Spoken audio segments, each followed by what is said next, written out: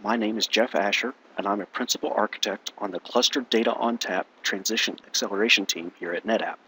Today we're going to look at installing and configuring the Graphite virtual appliance in less than 5 minutes. Here we see a cluster named Bender that we're going to use as the subject for our performance charts. So first things first, we have to deploy the virtual appliance. So here I'm using vSphere 6.0. This is the web client. I'm going to deploy an OVF template. This assumes that I already have this downloaded locally somewhere, so I'm going to go ahead and choose that and then click Next.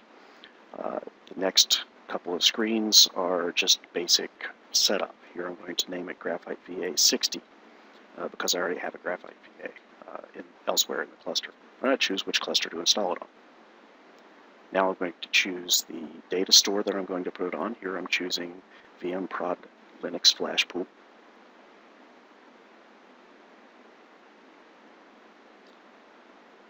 Now we choose the network that I want to attach it to. I only have one virtual network, so that's pretty easy. And I'm going to power this on after deployment so that we're ready to go as quickly as we can be. So I click Finish. This is going to complete pretty quickly. This works on vSphere 6 like I'm showing here, but it also works fine on 5.5. It also works with VMware Workstation and VMware Fusion. Something else to keep in mind is that we need to deploy this on a data store that is high performance because the Graphite database is fairly I/O intensive.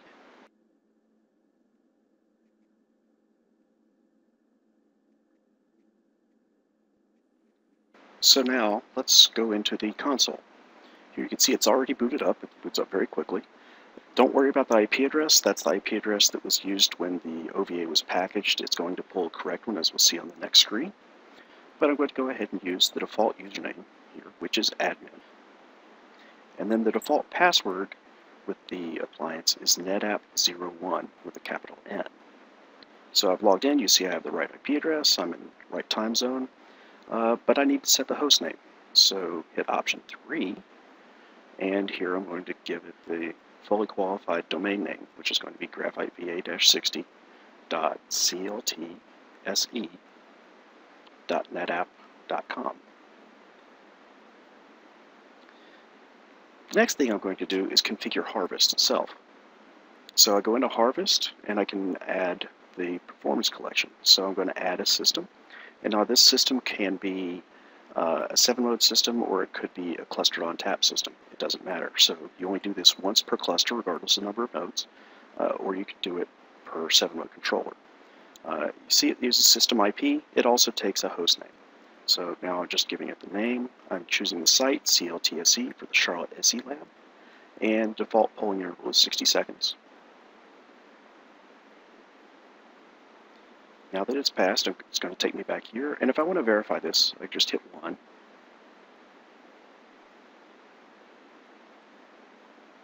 Yep, I see it's there. Now I'm going to go back, and back again. Now I would repeat this step of adding those systems over and over again for each cluster or controller, if it's 7-mode that I want to monitor, or any Unified Manager servers that I want to get capacity information from. Now let's go look at some dashboards. I'm going to go to the IP address of the virtual appliance. Username is admin. Password is admin by default. You can change that later in the Grafana interface. I'm going to log in.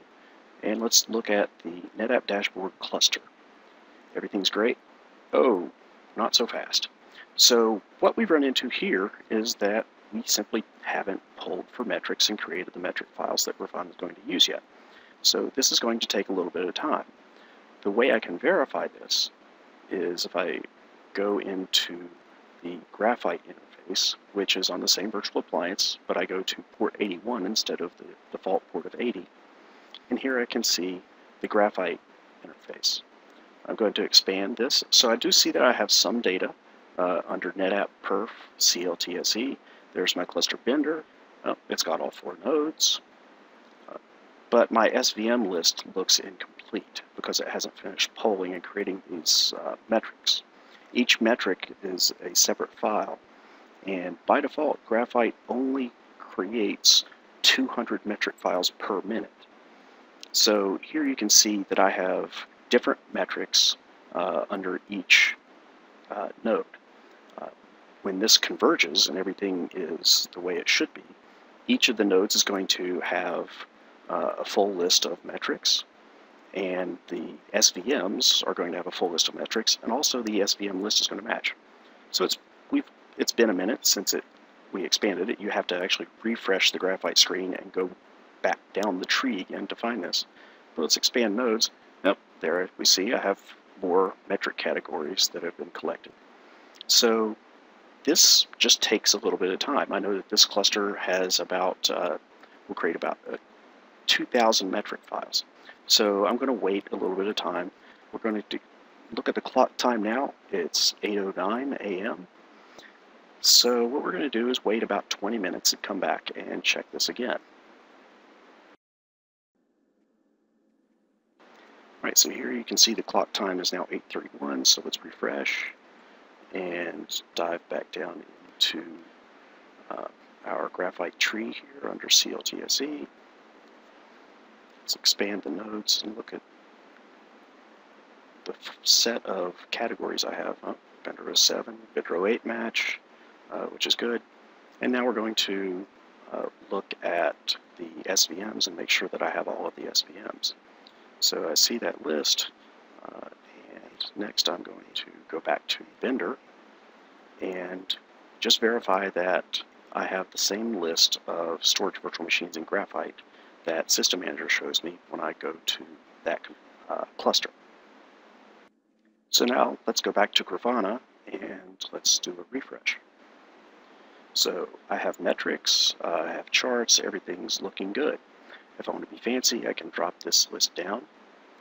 And there's a setting called auto refresh that I'm going to set, and I'm going to set that at 1 minute because my polling interval, remember, was 1 minute. It doesn't make sense to do anything frequent than that. So let's recap what we've done. We're going to look at a timeline of the activities that we did throughout this deployment. So at 8:02 we started the deployment. At 8:06 we were finished configuring Harvest and the virtual appliance. So that was less than 5 minutes of work to configure the GraphiteVA and Harvest for just one cluster. Now we did have a little bit of wait time, but that wait time depends on the cluster size and the number of objects on that cluster.